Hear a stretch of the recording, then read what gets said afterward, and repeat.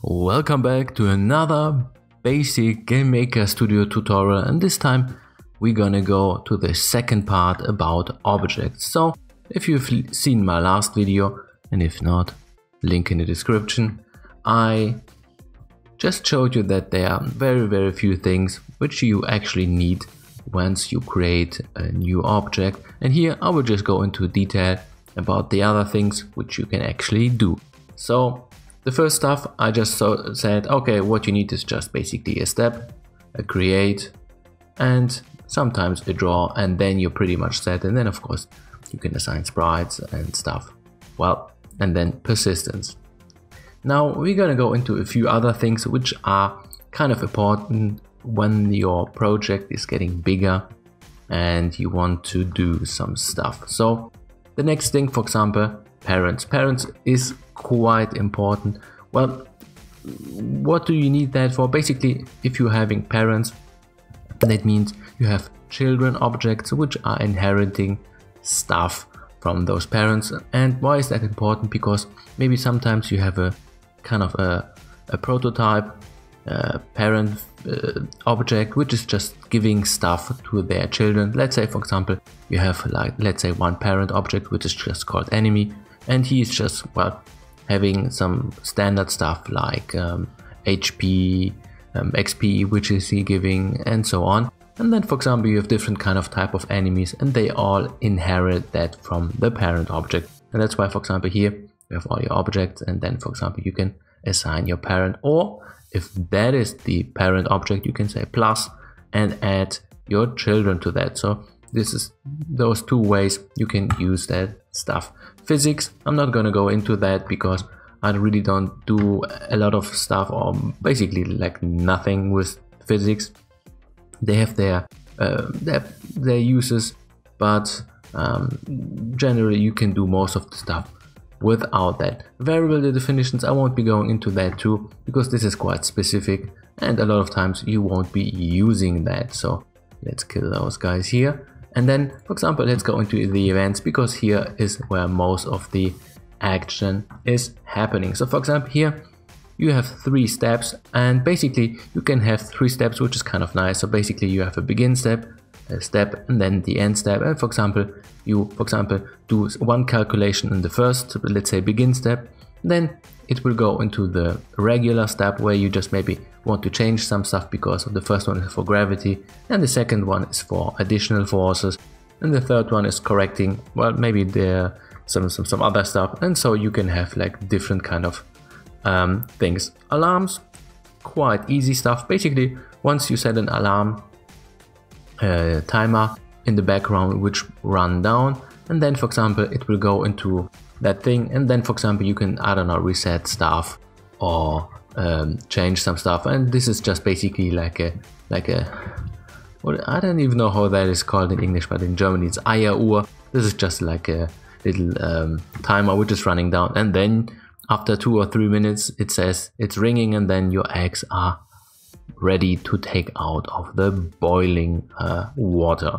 So here the next thing is drawing, and here you have lots of draw options. First of all, this is the draw, the regular one, which is just relative depending on your position, and then GUI is a fixed one depending on your screen size. And then of course you have different kind of ones, for example draw begin, draw end. There you can differentiate and do a lot of stuff, for example, if you want to do that. The rest you can completely ignore. But what is this mouse, key down, pressed? And these things are, let's say, kind of limited, because you can of course do your input here, and for example, let's say you are pressing your mouse left button. So what is happening? Oh, for example, if you keep it pressed, and then you can assign that stuff. This is for beginners, very handy, very neat, because everything is already here. But most people will put their input, let's say, in the step event, and they just say if button pressed, as you can see, and then for example you check this. So most of the people will be doing that in the code, but for beginners maybe they just want to have some very easy stuff, so you can set it up here. And then of course here you differentiate basically, because those 3 ones are the same, they are based on the keyboard. This one if you are constantly pressing, this one if you pressed and this is checking it only once, and this is if you left the key, and this is registering that stuff once too. So these two guys are pretty good for, let's say, one-time presses, let's say if you want to open a menu or whatever, or jump, and this is, for example, a constant pressing to the left or right for the movement or up or whatever. And then gesture, well, this is for if you're doing some kind of prototyping for mobile devices where you have gestures as well. And here we come to the more important part. Here you get all your objects under collisions, and then when your sprite needs to have a collision, well, you can put it in here, but advanced people again will do that in the step event because there you get more control. But for beginners this is pretty sweet as well, so you can use that of course too. But then you just have a single point collision, which is if you've seen my last video, so the one before this guy here, explained in detail. And other, here we have some very interesting stuff. For example, you put let's say an object at the start here, just in your game, and then you say, all right, what do you want to have at the room start to be well, initialized or to be drawn or to be done. And here those guys are just, let's say for example here at the room start, maybe you want to have every time you start a room reset the camera, or you want to have some UI elements put in and so on. This is pretty good for that. And for example, once you leave the room, and the room is just basically your level, and this is no difference. For example, you want to, well, destroy some data structures or get rid of some objects which you only want to have well, every time being started, and then reset. So this is pretty handy. And the same, for example, for game start and game end, but this is, for example, for the whole game. So this is, you can use that for a lot of things if you like. And animation end, this is basically quite interesting because here you can lock some things to your animation. Animation end just means, for example, you have a sprite, you assign, let's say, what do I have here? Let's say this orc guy, and he has, let's say, he's just happy and doing whatever. And for example, animation end would mean that, for example, once you're hitting the last animation, bam, what's happening there? Well, where are we? Okay, getting completely lost here. That doesn't really matter. So for example, that would just mean if you say animation and then at his last animation do something, for example reset his state or whatever. These are pretty frequently used by me and other programmers in some other tutorials, so this is kind of nice. And then path ended, not sure what that is, so I won't be going into that one. User event, basically this is just specific events which are happening, and then you can kind of trigger them. This is kind of similar to the alarms, but they are, you don't have like a timer in the background which is running and then triggering it. You have to manually say like user event 0, user event 1 and so on, and you trigger that. And what is that good for? For example, I don't know, you have your regular movement and gravity, and for example you're getting hit by a poisonous arrow, and then user events, let's say 0 kicks in, and then it just says, alright, you're poisoned, and then some stuff is happening. So this is what user events are used for. And this asynchronous, you have to understand, GameMaker Studio has some stuff which is running in the background. For example, once you are in game, GameMaker Studio can load and delete things into memory.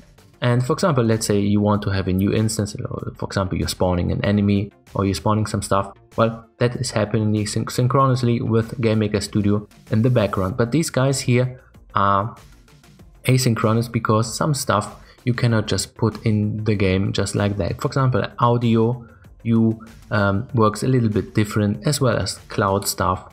And if you go into the internet, because you need some buffering and you need to load things in advance. So for example, in GameMaker Studio, when you have like sound files, you do have to load them. Or this is what GameMaker Studio does.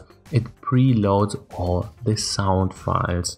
But for example, if you just wanted to delete or add some stuff, well, this is where you are, well, this is where you have to do, for example, asynchronous load and save. And for example, this is quite important, but this is quite for advanced users. And well, this is what basically you can set up in your events. And maybe here the stuff, I don't know, here for example, if you're having, let's say for example, my orc guy, and you have a collision mask, and this is this guy, but you want for everything the same mask, you can for example assign a sprite, which is, I don't know, a box or something like this, let's say, bam, and every, let's say, object 23 will have a block instead of his own damage mask, which is pretty handy for collisions.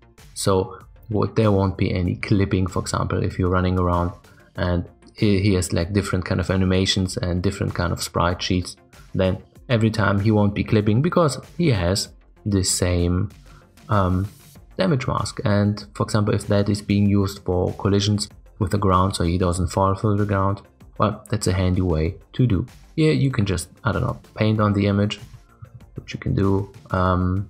Then we're actually pretty much done here. So hopefully that was of interest to you. Have a good one. One up, Indie.